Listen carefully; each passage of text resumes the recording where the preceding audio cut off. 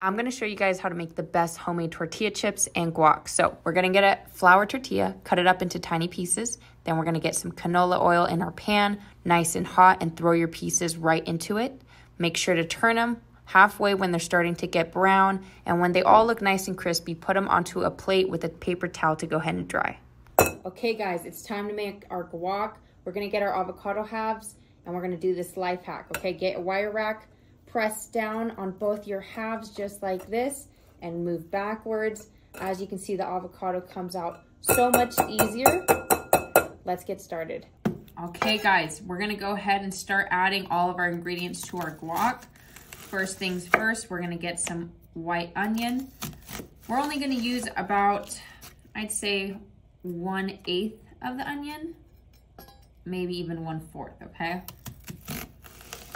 There we go. I say that's a good amount. And we're gonna go ahead, put it right on top of each other, nice and stacked. And I'm gonna show you exactly how I like to cut it. Go ahead. Perfect. Look at that. Look at all those little diced onions. And once we get to about here, this is when we can go ahead and go the opposite way. Perfect, guys. Check out these beautifully diced onions. White onion goes very, very well with this, but if you only have a red onion, go ahead and you can use that.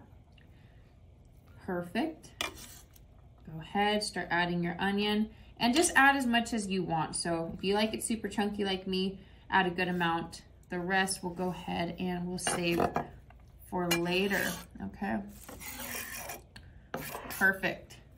Now up next, we're gonna go ahead and add some tomatoes. Okay, we're gonna add, we'll add about this much. And I'm gonna show you exactly how to cut it. So go ahead, cut along it, just like that. And we're gonna make these small little cubes out of it. Perfect, so I'm using Roma tomatoes today, guys. I think that these are some of the best to use in guac, but if you have beefsteak or any other kind, those will work as well, okay? There we go.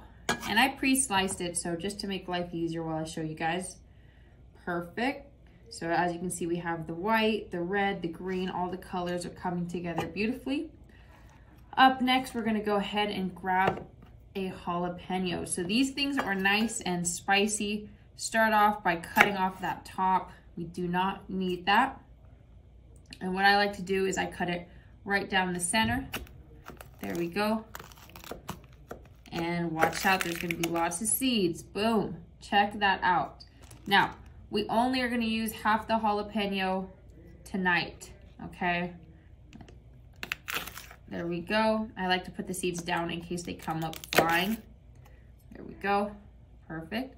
And I like to use all the seeds, guys, okay? The seeds are nice and spicy, which is my favorite. I love a nice spicy guac.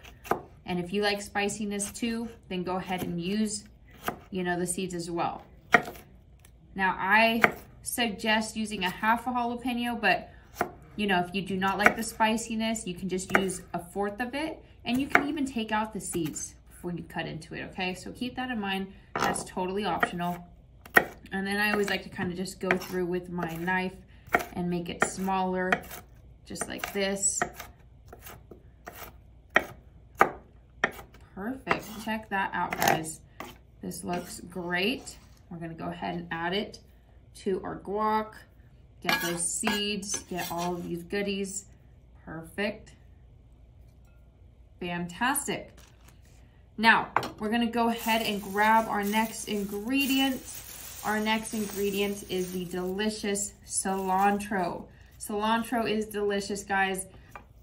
You can find it in tacos, in pozole, in so many Mexican and Hispanic dishes. It's so delicious. So, of course, we're adding it to our guac as it normally is in that as well.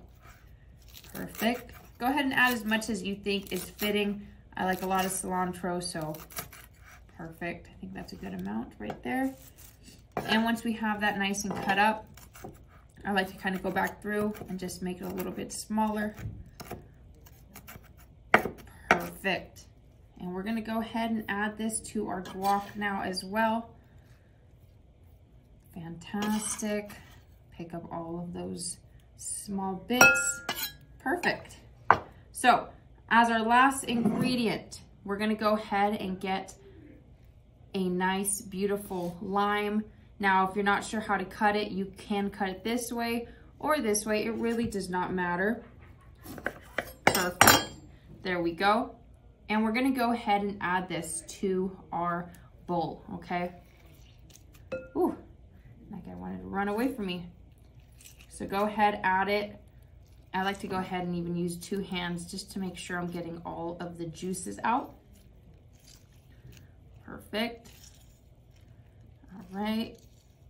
Then we have 1 and we have 2. Now, as you're doing this, be careful not to touch your face, especially your eyeballs, because you do have jalapeno on your hand still, guys, okay? Keep that in mind. That jalapeno can be real hot, especially when you're touching the seeds and all of those goodies, okay? There we go. Now it's time for our seasoning. First things first, we're gonna start with salt, and we're gonna go ahead and add a very fair amount to this. Perfect. Be careful not to over salt. You can always add more, but you cannot add less once you have it in there. Next up, we have our garlic powder. Same thing, be careful not to put too much of this. There we go, perfect.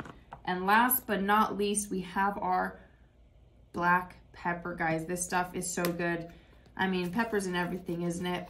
So go ahead, add it in there as well. Throw it right in there. Perfect. Fantastic, guys. Okay, now we're gonna go ahead and start mixing this all up together to create the most perfect guac. Go ahead and keep mixing, guys.